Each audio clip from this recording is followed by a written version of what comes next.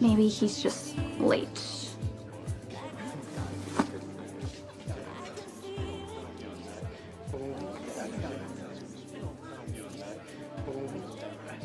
Hi, Chase. It's Willow. I'm here at the Metro Court, but I don't see you. I thought we were meeting as soon as school let out. If there's a problem, call me.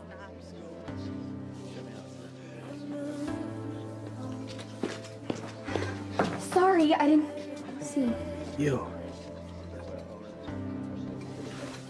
Willow.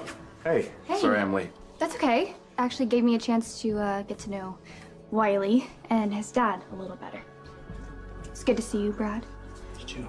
Michael. See you guys. See ya. You okay? Yeah. Actually, I was worried you might not show up. Oh, look, I'm so sorry. I completely lost track of time. The PCPD has been working me 24/7 since the attack on Lulu Falconeri. But that's not what you meant. Why'd you think I'd blow you off? I was worried I scared you off after telling you I gave up my baby.